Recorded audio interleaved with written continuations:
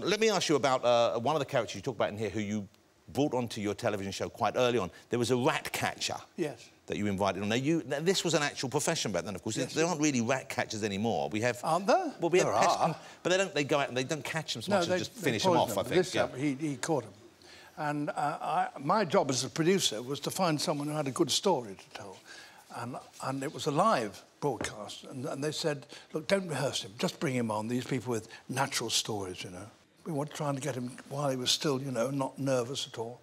And he came on the set without having done any rehearsal. And I said, now, you've told me a lot about your rat-catching career, but it's always ended in which you actually smash the rat with the butt of a shovel or cut it in half with a cutlass or wring its neck or something. But the British public doesn't like that, Bill. So if it comes to the bit in the story where the animal is going to die, can you just say it went to sleep or something like that, you see? And Bill said, yeah, righto, Dave. and so he started talking.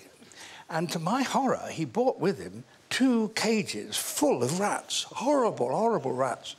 And he put them on the desk, and we cued him to start, and he said, now, I am a rat catcher, he said, and these are what I catch. This one is Rattus, which is the black or sewer rat, and this one is Rattus norvegicus, the brown rat. I said, oh. And he opened the lid of and put his hand in and brought out by the tail the biggest rat I've ever seen.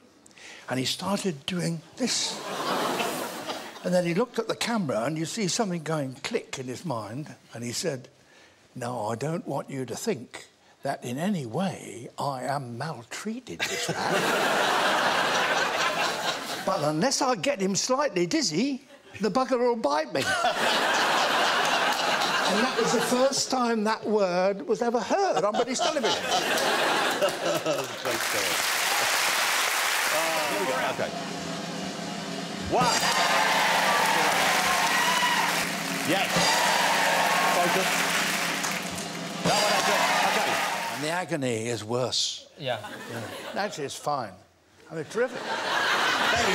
David, you don't have to... I mean, we're great.